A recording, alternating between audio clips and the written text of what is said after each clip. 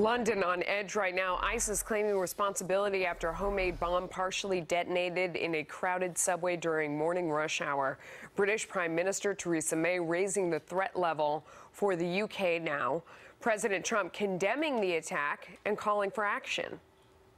It's a terrible thing. It just keeps going and going. And we have to be very smart. We have to be very, very tough. Which perhaps we're not nearly tough enough. But that is just an absolutely terrible thing. In fact, I'm going to call the Prime Minister right now. So this was after the president's immediate response on Twitter, quote, another attack in London by loser terrorists. These are sick and demented people who were in the sights of Scotland Yard, must be proactive. Here now is Zuhdi Jasser, American Islamic Forum for Democracy founder. What's your reaction to the president's response? Well, I think he's giving an appropriate response, which is that we are at war and we need to respond with force. They are losers. And there are so many of these that have been on the radar. We know that, even though he may not have specific details. Scotland Yard pushed back and said, you know, if you have information, share it. But the bottom line is it's not that far to guess. There are 500 open cases in the UK with 3,000 individuals, and they've already identified 20,000 at-risk individuals, with many who've traveled back and forth. So bottom line is that we're in a state of war. This bomb went off actually prematurely, didn't go off completely, and it wasn't a suicide operation, which is why there's an imminent threat right now and why Brits really need to be alert to see something, say something. I mean, it's amazing. It's the 5th terror attack in the UK this year so far. It really seems like the tempo has picked up, and it's almost as if it's become the new normal.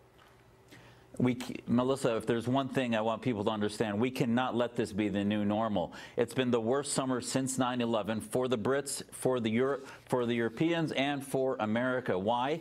Because we aren't treating the disease. We finally have a president that's taking the war to ISIS, that's letting our DOD attack them in Raqqa, in northern Iraq, and they're on the verge of extermination. But the ideology will not be exterminated until we Muslims have a reform movement, until we shift the axis of focus of countering violent extremism, which is a whack-a-mole program, to countering violent Islamism, which is an ideology. And we haven't even done that yet, which is why we're seeing the sonic boom, which is as you start to decimate ISIS, they will start to act out, which is why ISIS was quick to take credit only a few hours ago. So how do you take that action that you described?